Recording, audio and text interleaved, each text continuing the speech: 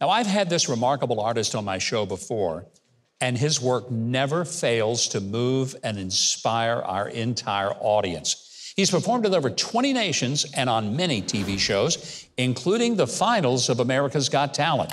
Here to provide us with a beautiful symbol of Christmas is pastor, author, and very unique sand artist, Joe Castillo.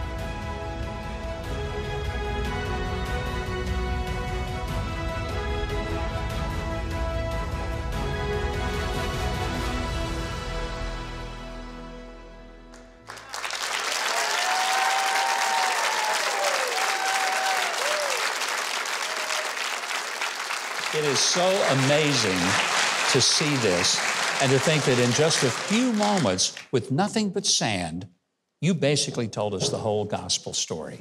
That's exactly what it is. And telling stories is really what it's all about. I mean, that's how we find out about God. He told us his story. And so we're just sharing stories with others. But what an amazing process. I can see why you hit it to the finals of America's Got Talent.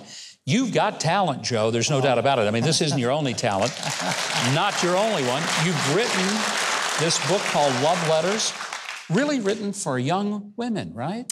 That's true. But the whole purpose of writing the book was that we're living in a biblically illiterate culture. We are. And I was trying to encourage my daughters to read the scriptures. But the beautiful thing about it is that as somebody that reads the book, they not only get a good story, but Psalm 119 is woven entirely through it, and they wind up reading the whole thing. You're quite right. There's a lot of biblical illiteracy. You've helped us to see a bit of it with that amazing presentation of sand. You are indeed the real Sandman, without a doubt.